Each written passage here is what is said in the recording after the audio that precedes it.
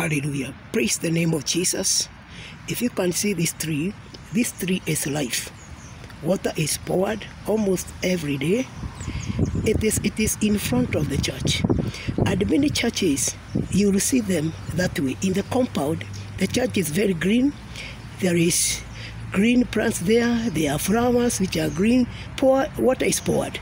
But when you enter in the church, you will marvel what these people are doing.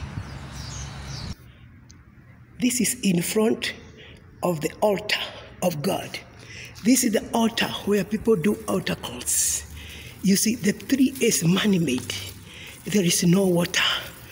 And God has given them everything.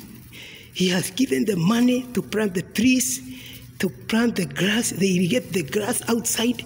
But on the altar of God, they put dry things. Can you see? God has blessed these people.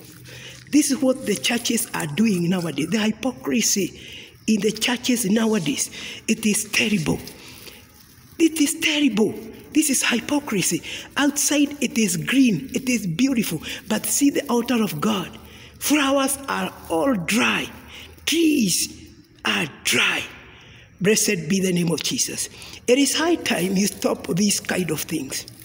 If you can afford to buy a flower every day and you make it as a business, in the hospitals, people they take flowers to people.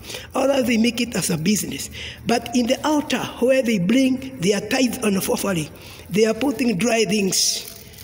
This is not acceptable. It's high time you reverse your thoughts towards your God. He gives you life. Why do you put lifeless things? He gave you green plants to eat. Why are you doing things? You can afford even flowers, live flowers, every day. Pouring water is not a problem. He gives you rain at the right time. But this water, what are you doing with the waters? Blessed be the name of Jesus. Just it's a high time you think about it.